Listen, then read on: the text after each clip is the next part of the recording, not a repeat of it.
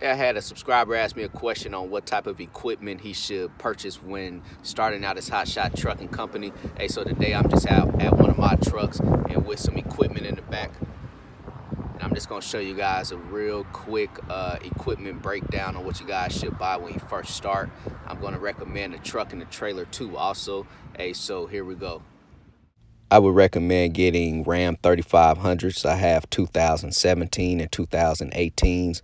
When it comes to the Ram 3500s, they come with diesel engines, Cummins, and also they come with Asens or Isens transmissions, however you want to pronounce it, and 4x4. So I would definitely recommend getting this style of truck. It's range anywhere from about 50 to 60,000. So let's roll into equipment. So the first thing is you guys want to get you a gooseneck lock for your trailer, and this will prevent theft. So if you guys ever have to drop your trailer, you guys could put your gooseneck lock on to prevent theft. So next we have edge protectors, and edge protectors are used to help preserve your straps. So if you're hauling any freight with sharp edges, you're going to put your edge protectors on so your straps won't get cut. So next we have chain binders. Chain binders are used to tighten your excess chains. So whenever you're securing a load that requires chains, you're going to use your chain binders, and your chain binders will tighten up that excess chain to secure that load tight to the trailer. So next we have bungees, and your bungees are used to tighten down your tarps, and also you could use your bungees for other things when it comes to securing freight down. So let's roll into the styles of straps you guys should have on your truck. This style of strap right here is to secure freight down to the trailer.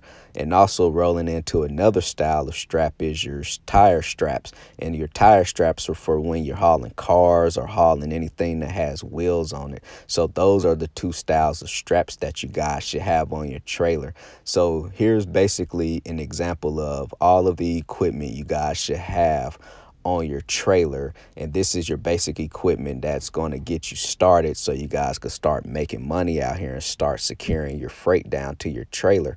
And also you guys have to have at least 2 tarps starting out, and your size tarps should be 8-foot drop tarps. So you need at least 2 tarps on your trailer.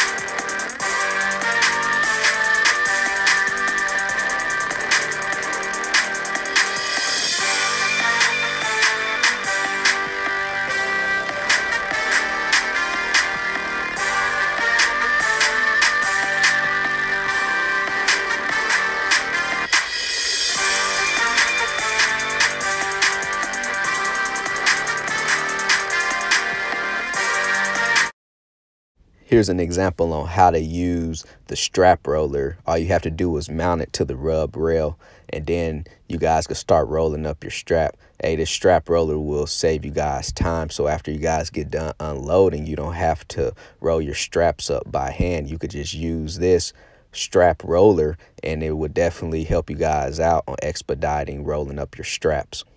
So here's just some equipment that you guys just have to have in your truck. You guys have to have your PPE, protective personal equipment, which is your hard hat and a vest. A lot of the shippers, they're going to require you guys to have a hard hat and your vest on. while you guys are loading up in their yard.